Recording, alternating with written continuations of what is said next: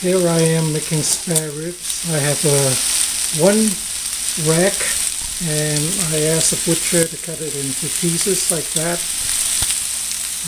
It's probably 3 pounds. And this is very simple and very easy. And I have soy sauce on there. Soy sauce. I'm going to add a little sugar. I cut up some ginger and some shallots. You don't have to add any oil because it's fat enough. It's going to have plenty of oil. So just going to add a little sugar. And I'm going to add some vinegar. I have a big bottle of vinegar here.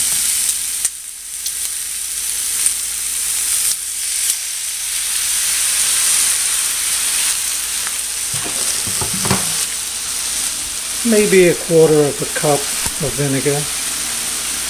And like I said, this is very simple. And brown it for maybe a minute or 2. If you want to, you can turn it over. Doesn't this sort of take on the soy sauce color? You see it's a little brown already. And then the only thing is you have to keep watch on this. Don't let the liquid go dry. I'm going to add maybe 1/2 cup of water, and then every half hour I'm going to come and take a look at it. Bring it to a boil. This looks good. Looks good already. 2 minutes into the cooking. Looking good. Bring it to a boil. I'm going to add some water.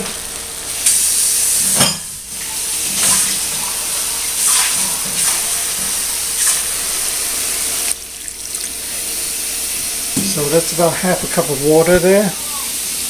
Bring it on high again, cover it. When you see it boiling, you lower the flame.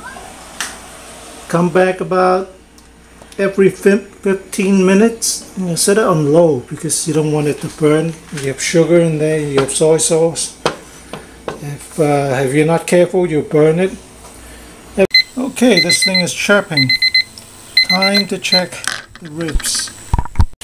The liquid cooked down a bit, quite a bit, after about 45 minutes. So I'm going to add some more liquid. Bring it to a boil. 1/2 cup of water.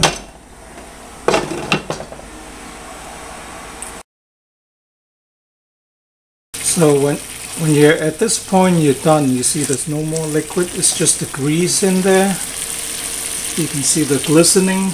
I'm going to turn up the flame. It is done, so I'm going to just plate it. See how nice looking it is? See the bone sticking out at the end there?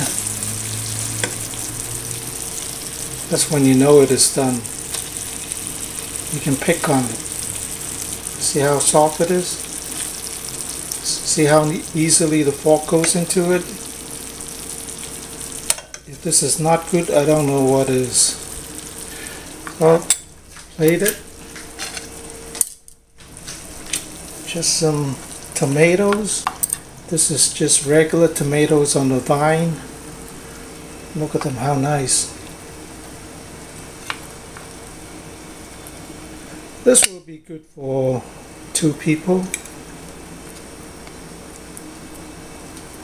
You can eat it with whatever you want.